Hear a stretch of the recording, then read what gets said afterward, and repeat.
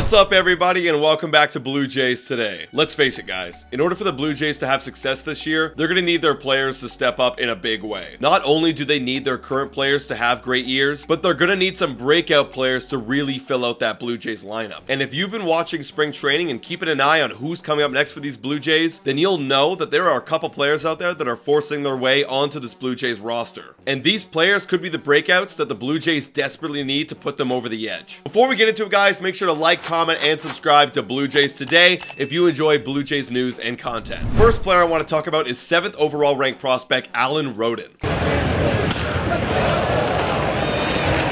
Fly ball, left center field. That might clear the bases. It's going to go all the way to the wall. Now, Alan Roden has kind of been described as this year's version of Davis Schneider, a guy that has put up such good minor league numbers that it would basically be stupid for the Blue Jays not to call up this guy at some point this year. Alan Roden is a left-handed outfield bat, and in the minor leagues last year, he hit .317 with an on-base percentage of .431, slugging of .495, with a total OPS of .890. In over 115 games, he paired that with 24 stolen bags, really showing off the wheels. Now, I think the most impressive thing about Alan Roden is that he has the ability to get on base at such a high rate. In a recent article written by Keegan Matheson, Alan Roden talks about getting walks and how he loves to get walks. It's free.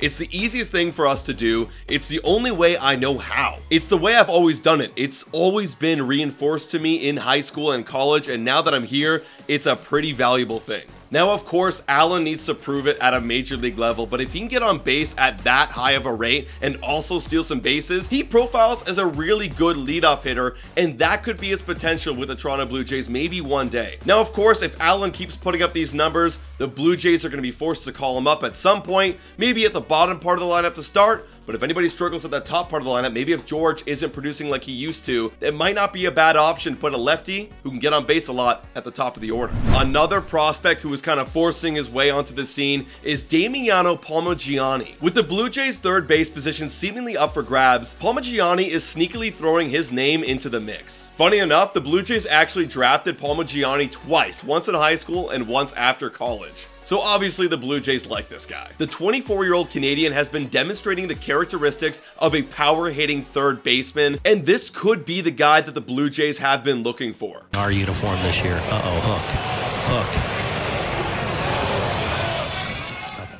Time for a quick shout out to Betway. Betway is the best place to make all of your sports bets on all of your favorite teams. Betway is also in collaboration with iGaming Ontario. Must be 19 years older to participate. And guys, please bet responsibly. Now, back to the content. Last year in AA and AAA, Palmegiani hit .255 with an OPS of .842, while also slugging 24 homers in 128 games. And Palmegiani has a chance to even build on top of those numbers this year in the minor leagues. And if he is having success in the minors yet again, and the Blue Jays' third base position is looking like a black hole of offensive production, if you're not getting anything from IKF or Espinal, then the Blue Jays might consider at some point this season calling up Damiano Palmegiani. Overall, guys, I think the strategy here is to keep these two players in the minor leagues and see if they can continue to produce at a high level down there. And if the Blue Jays are still lacking production with that lineup, then you're most likely going to see these guys coming up next for the Blue Jays. But folks, you let me know in the comments down below if there's any other prospects that could make an impact this year.